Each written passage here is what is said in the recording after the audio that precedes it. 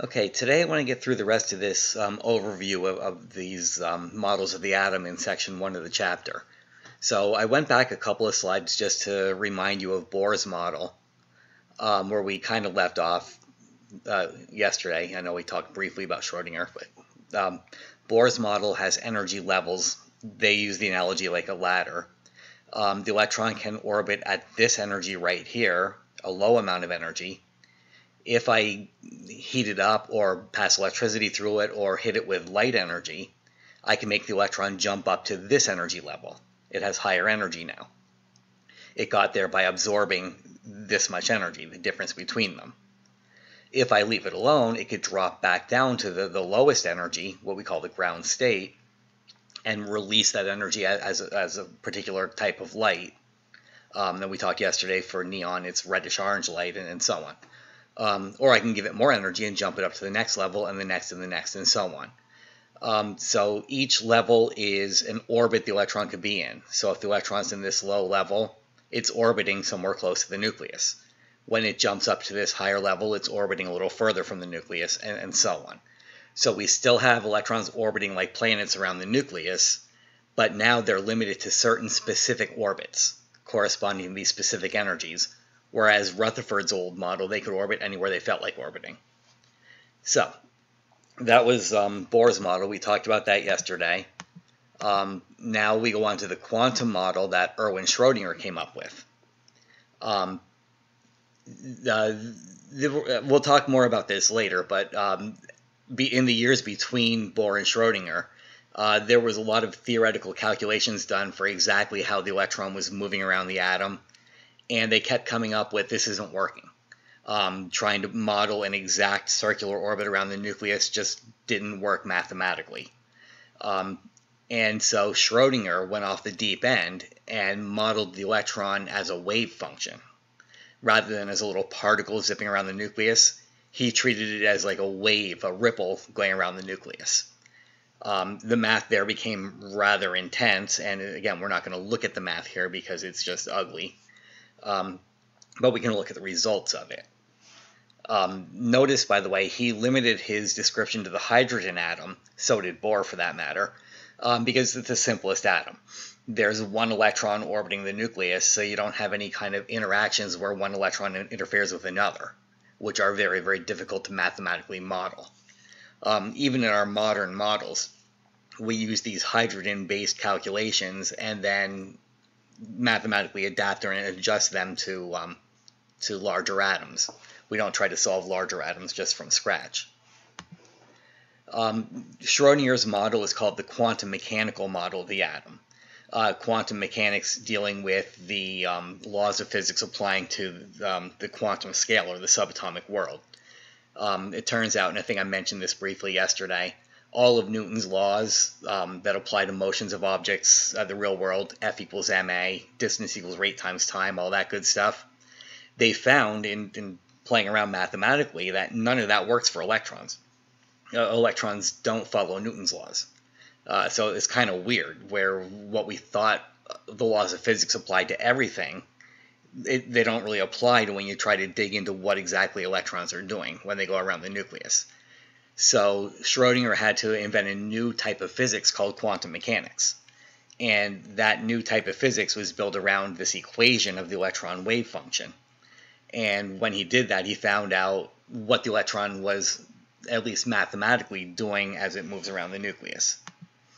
Now, one thing that he kept from Bohr, well, that he didn't really keep, but it evolved out of his equations that agreed with Bohr model. The electrons are limited to specific energy values. So that little ladder, low energy, medium energy, higher yet energy, and so on, that doesn't go away. The electrons still are limited to how much energy they can have, and they can't occupy the spaces in between. The big difference is Bohr still tried to model the electron as a plane that's going around the nucleus, so you know exactly where the electron is at this point in its orbit, and so on. Schrodinger's model doesn't treat the electron as a particle.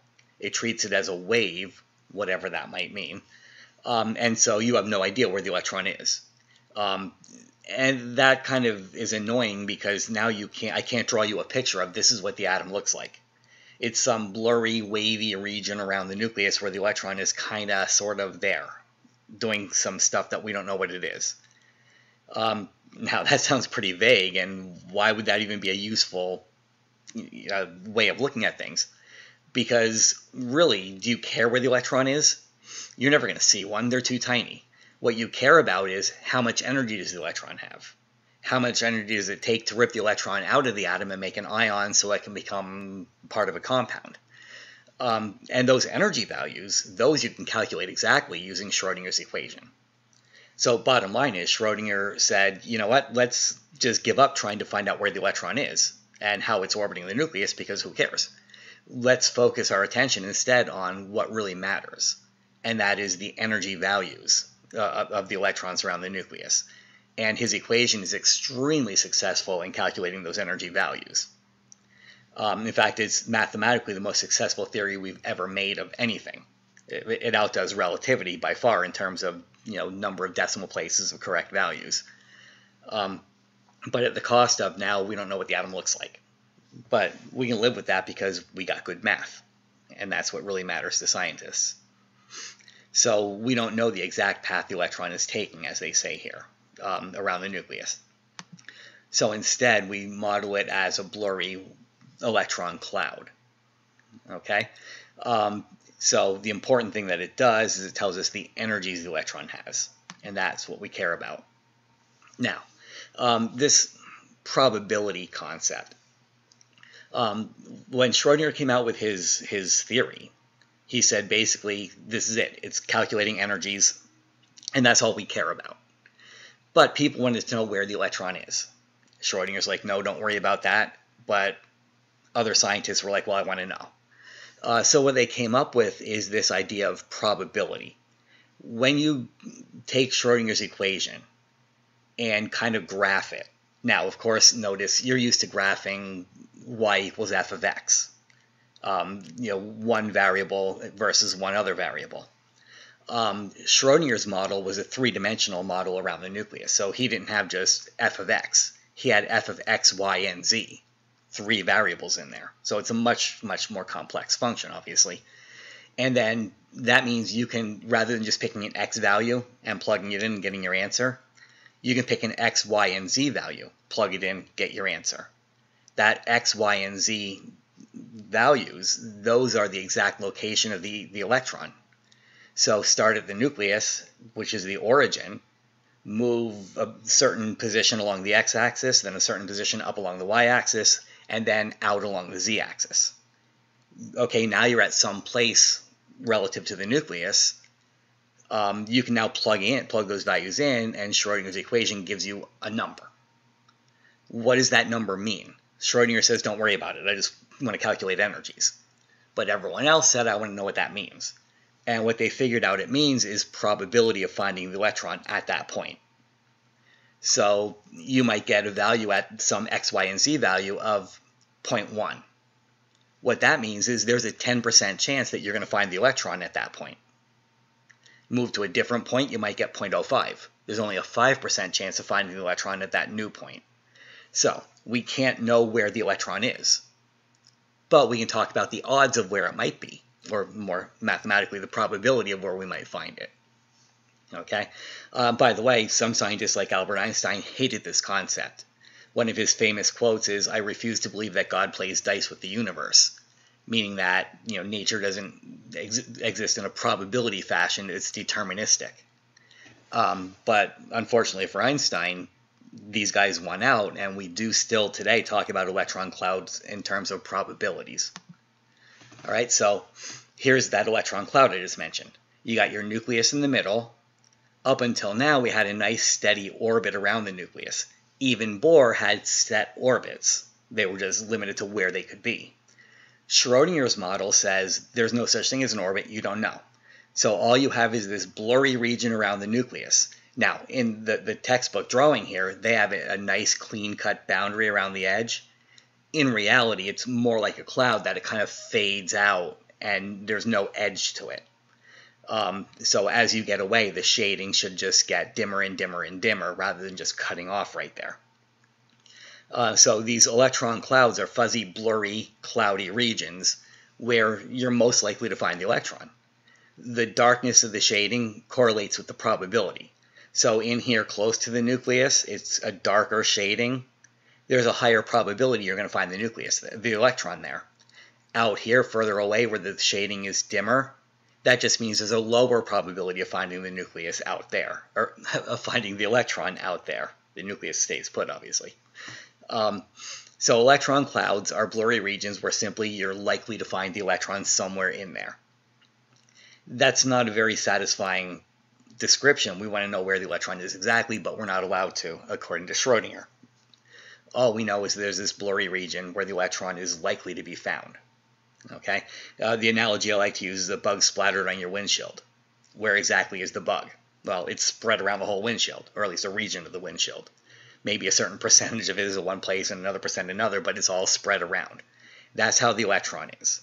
So you want to kind of get out of the idea of thinking of electrons as little tiny particles zipping around the nucleus. I know they told you that for years, but now it's not true anymore. Think of the electron as smashed like a bug and smeared around the atom. You got your nucleus in the middle, then you got a smashed electron smeared around, forming a blurry, cloudy region. And that's what the atom more or less is like, at least according to Schrodinger's theory. And that's the theory we still use today, so we're going to live with it. Okay? So how are the models different? How are they the same? They both have energy, discrete specific energy values. So just like Bohr, Schrodinger has an electron cloud for energy level 1, the lowest level. Then if you jump up to energy level 2, it might have a differently sized or shaped electron cloud. Jump to level 3, the electron cloud looks different again. They're not always spherical clouds like this. Sometimes they're different shapes, which we'll look at in a moment. So that's how they're the same. How they're different is you don't know where the electron is anymore. Now, those energy levels we've been talking about, we call them principal energy levels, and we give them something called a principal quantum number. And I know that that term is coming up here soon. Don't use this concept of orbital yet. I'm getting to that. There, the principal quantum number. That principal quantum number is simply the energy level we've been talking about. The first rung, the second rung, the third rung. So that's given the symbol n. It means principal quantum number. The first rung, n equals 1. The second rung, n equals 2, and so on. You can have up to a million, up to infinity, really. But usually we stick with electrons in up to 7 or so of the first levels, because that fills up the periodic table. That's the principal quantum number. It's simply what energy level are you in. Now, what they found since there, though, Bohr's model, that's all it had. Schrodinger's model has subdivisions of those levels, what we call sublevels. Now, those sublevels are given letter designations, okay? And those sublevels are S, P, D, and F, okay? Now, they're using the term orbital here. An orbital is a specific subdivision of the sublevels, okay? Now, the first type of sublevel is S, and it's spherical shaped, and there's only one of those. So there's one S orbital in an S sublevel, in some energy level. Now you go to P sublevels, notice they're shaped like two balloons stuck together at the nucleus. That's the second sublevel. Turns out there's 3 different P sublevels, or three different P orbitals in a sublevel. So here's your P sublevel, and it has this P orbital, that P orbital, and the third P orbital. Okay? D orbitals, there's 5 of those, and they don't show you pictures here. F orbitals, there's 7 of those, and they're just lobes everywhere. I'm running low on time here, so I've got to cut this a little short, but there's your 5 different D orbitals. Now, notice level 1 only has an S. Level 2 has an S and a P. Level 3 has SPD. Level 4 has SPDF. And we'll stop there. Now, you'll have 1 S orbital, 3 P orbitals, 5 Ds, and 7 Fs. Each orbital can hold 2 electrons. Again, there's reasons for that, and maybe we'll get into it later. I'll see what I want to cover. But now this tells you how many electrons you can fit into each orbital. And it looks like I have only about 10 seconds left, so I'm just about done. I'll give you some work on this again tonight, and we'll take it from there tomorrow.